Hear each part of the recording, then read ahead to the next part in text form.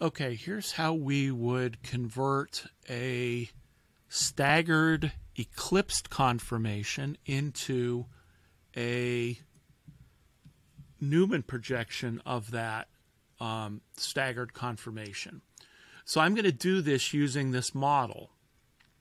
And I have 6 different color groups on there so that we don't worry about the groups, we worry more about the positions.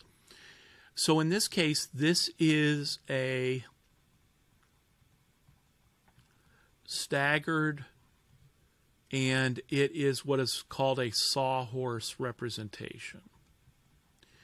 So in this case, what I'm going to do is I'm going to convert this into a bold and dashed wedge sawhorse using this model. So hopefully that kind of makes sense spatially.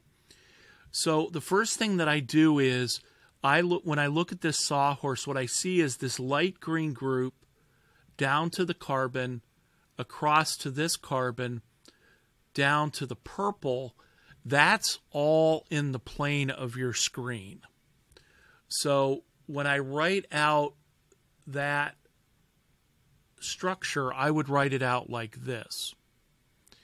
And all 3 of those bonds then are in the plane. And if you don't believe me, then let me just take my model here and kind of rotate it.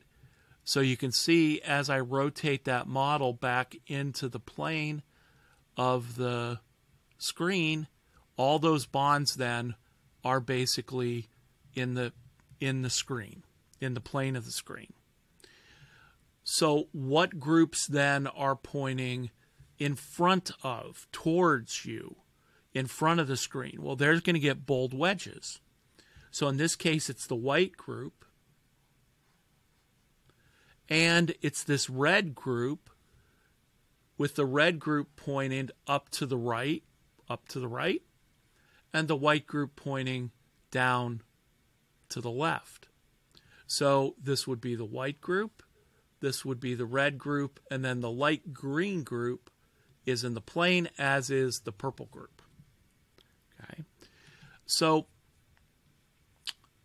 those 2 bonds are basically pointing in front of the plane, in front of the screen, and they're pointing towards you, so they get bold wedges. Now, what about the green group? The green group is pointing behind the plane, and if you, again, don't like that, let's see. You can kind of see as I rotate it a little bit, you can see the green group is pointed back, as is the gray group on the right carbon. So if I put that in a little bit slightly different position, what we see is that the green group is to the left and down, and the gray group then, the gray group is up and to the right, but it's behind you. So this model then I've transposed into this sawhorse representation with the bold and dashed wedges.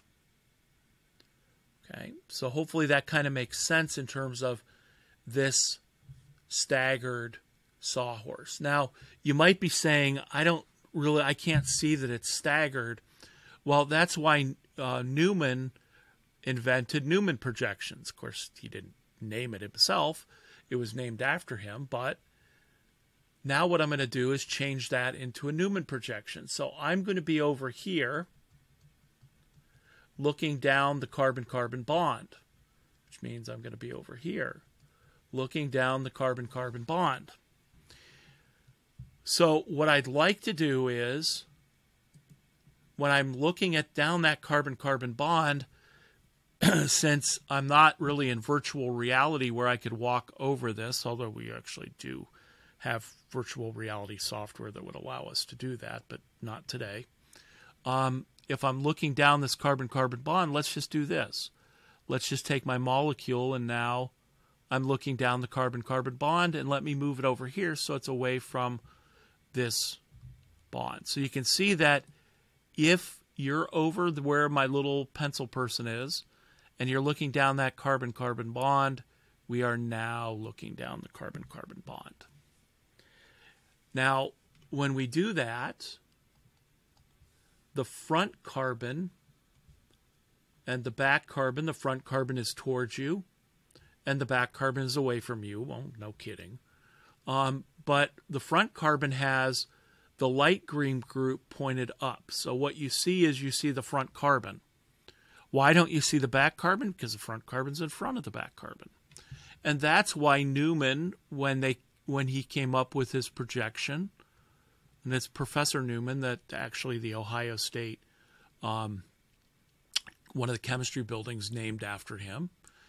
That's why when he did this, he put the front carbon as the intersection and the back carbon as the circle, so that we could see both sets of groups. And what you can see is that it is indeed staggered.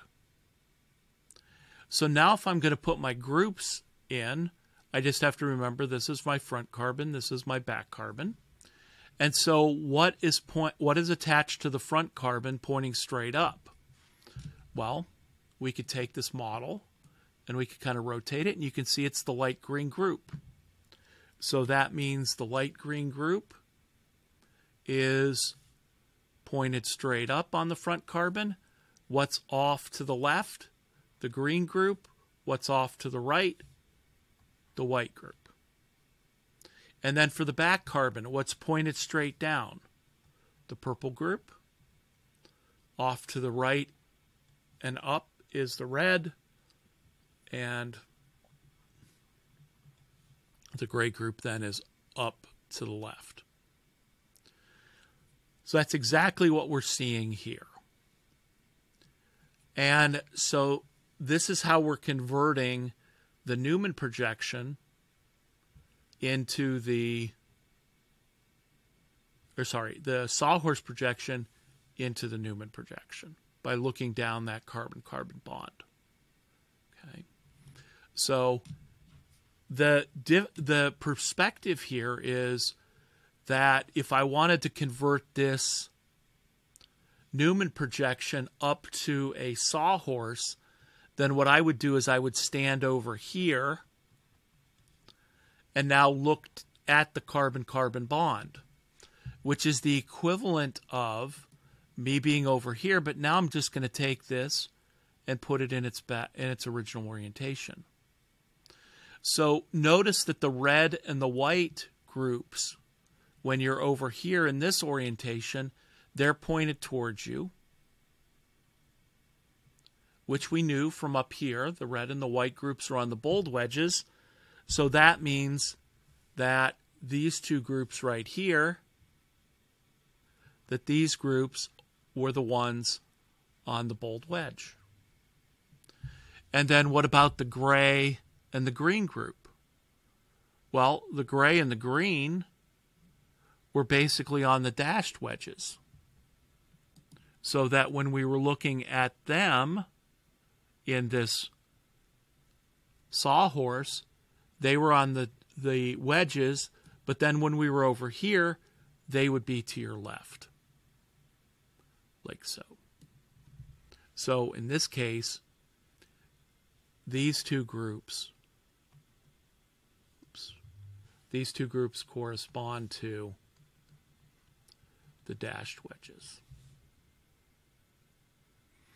So that's how we can convert the Sawhorse representation into the Newman projection, and how we can look at the Newman projection and convert it back to the Sawhorse representation.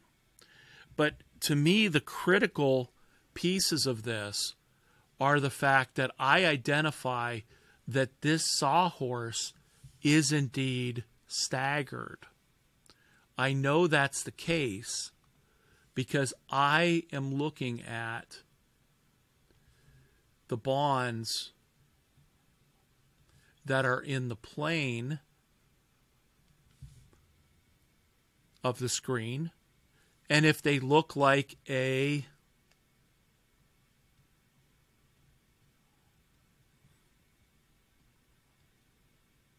sort of S, then they're staggered. Okay. Well, that corresponds in the Newman projection to these two groups that basically, when I'm over here looking at it, would be in the plane. So hopefully that makes sense in terms of trying to draw these with this model. And if you have a model set, you can go ahead and make this and try and do this yourself. But when I'm looking at this Newman projection, I see these bonds in the plane. That tells me it's staggered. And when I come over to the left and look down the carbon-carbon bond, the light green group then is the one that's pointed straight up. The purple's pointed straight down. And then my groups that are on the right were the ones that were pointing towards me over here. The ones that are to the left were the ones that were pointing over here. So hopefully that makes a little bit more sense on how we convert the staggered sawhorse into the Newman projection and vice versa. Okay. So hopefully that makes sense.